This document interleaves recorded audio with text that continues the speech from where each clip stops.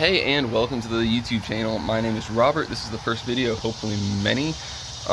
Most of y'all know me either because of the pickup truck over there. If not, it's because of Cleetus' old jet car. I managed to get a hold of that. It's just a shell. I mean, it's a body. It's nothing more than a body.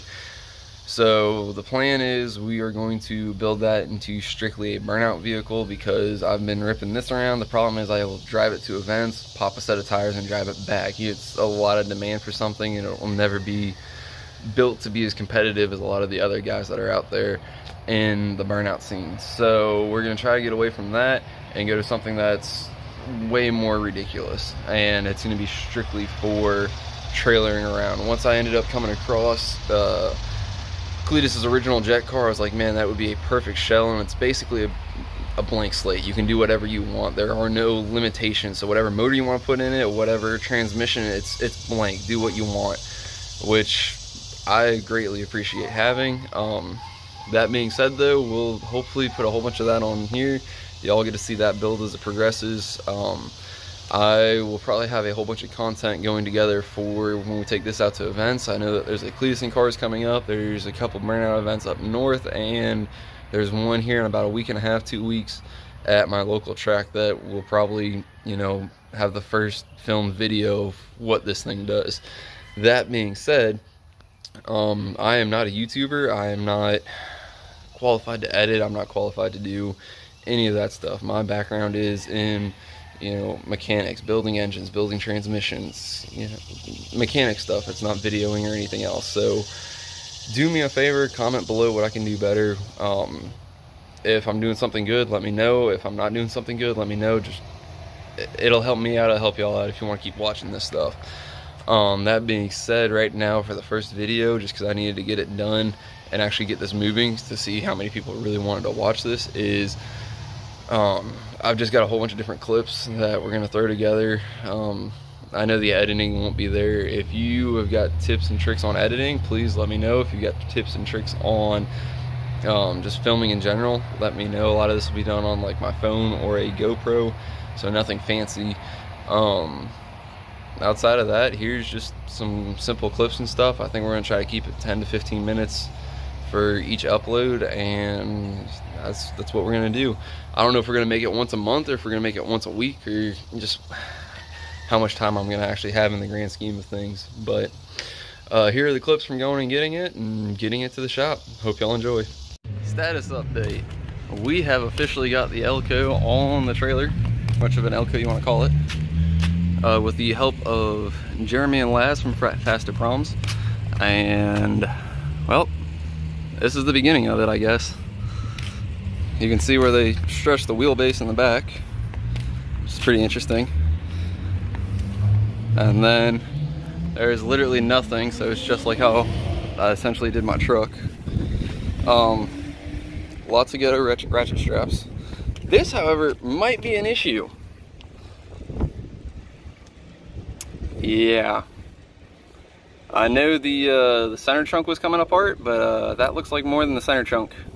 So will we compete tonight? I don't know. We'll find out when we make it that far. So we got Cleetus' old El Camino, the jet El Camino.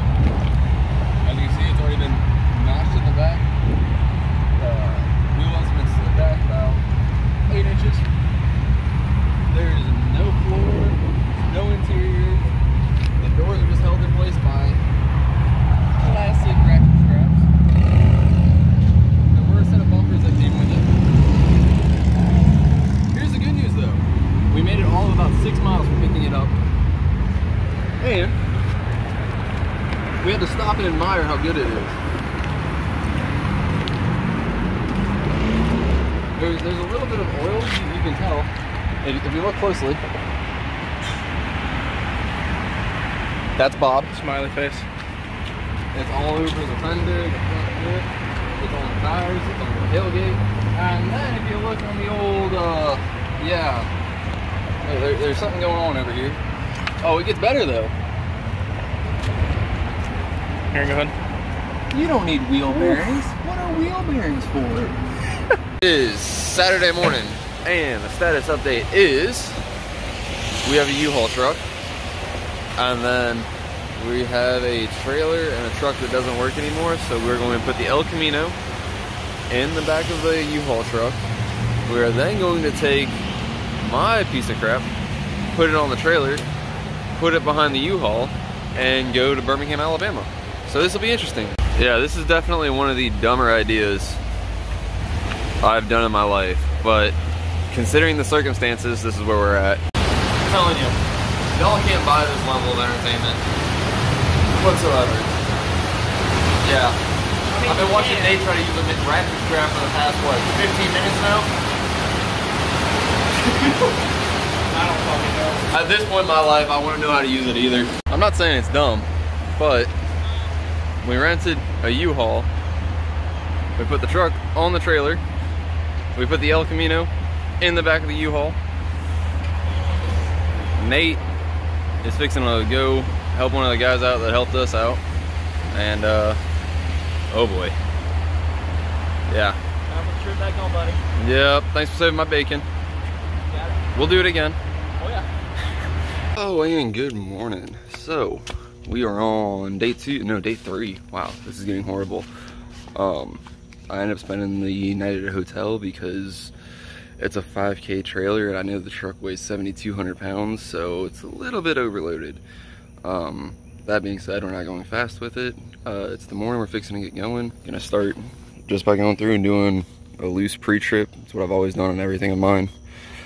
You know, just simple stuff. Make sure the straps are still tight, air in the tires.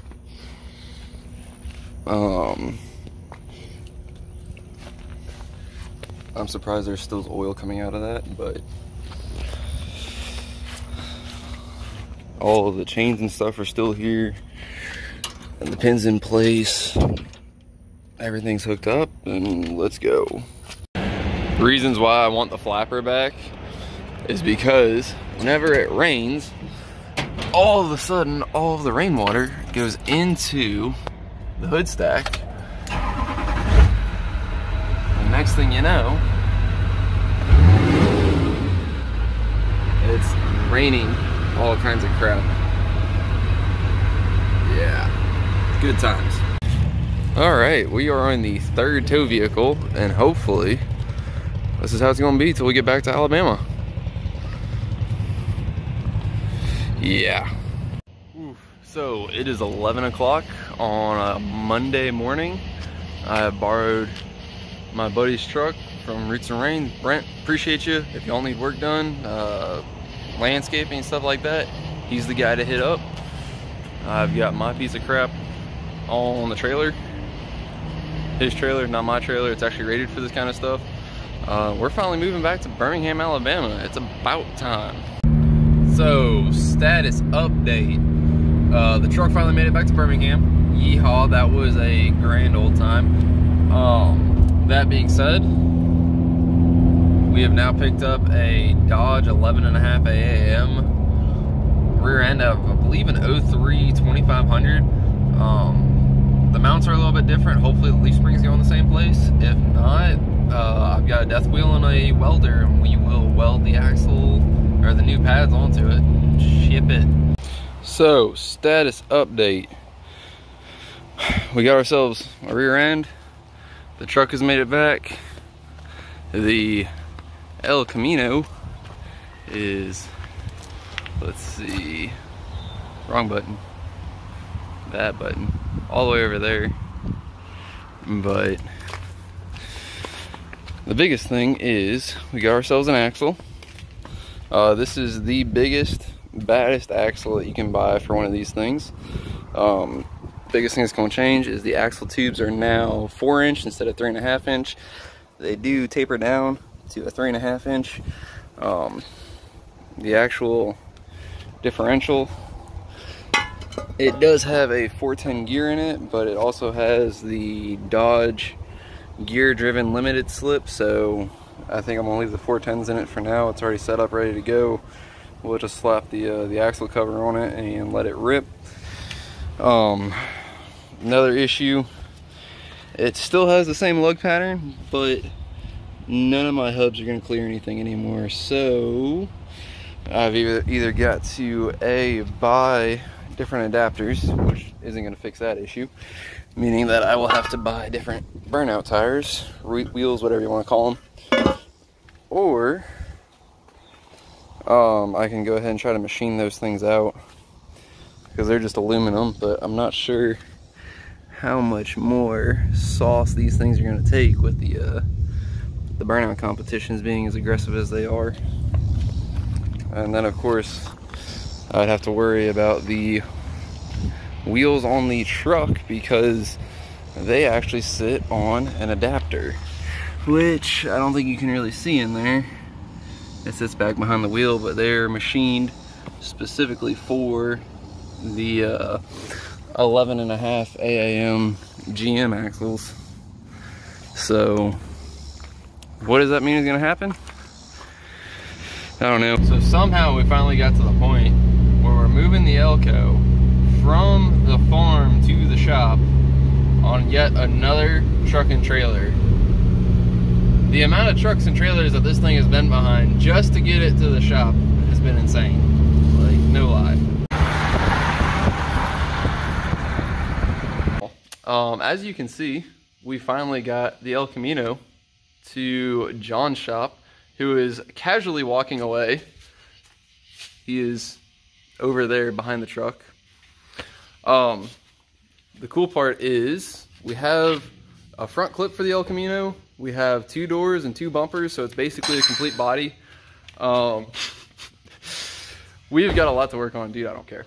And the plan, I believe, is to put a Duramax in it. So we're gonna get a complete running and driving Duramax, and we will swap the whole chassis and driveline underneath it to hopefully have something different that's competitive still. Other than that, though, I don't know. It'll be interesting to see, but for now we finally got it to a shop and we can start working on it. I think the first thing that we're gonna do is bolt all the body panels together because they are just kind of sitting there. Nothing is really bolted together at all. Yes, it's very custom. The one thing I am proud of, though, is the tailgate works. So what truck owner lover doesn't have a functioning tailgate? That's pretty cool. There's the rear bumper, driver's side door, passenger side door, front bumper, and the front clips in the back of it, or in the front of it, duh. I've got some of the moldings for it still over at the farm, but we're not too worried about that. There is officially no floor. There is a firewall though, which might become an issue because when we do the chassis swaps, normally we use the full donor dash, but we might not do that on this one because I don't know if there's going to be enough space from the A-pillars to fit the 01 to 07 dash in there. So that's what I've got going on for right now. It's just, you know, moving the El Camino from Tampa, Florida up to Birmingham, and then everything that happened in the process there. You know, we smoked the axle underneath that thing, and it made for good entertainment. So like, share, subscribe, you know, let me know in the comments down below what I can do better and what else y'all would want to see more of.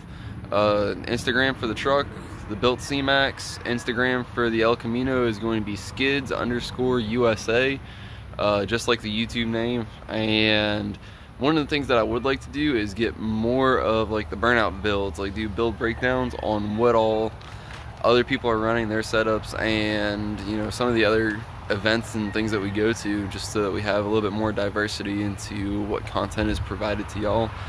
But hope y'all will stay tuned for the next video, and I'll catch you then. Here it goes!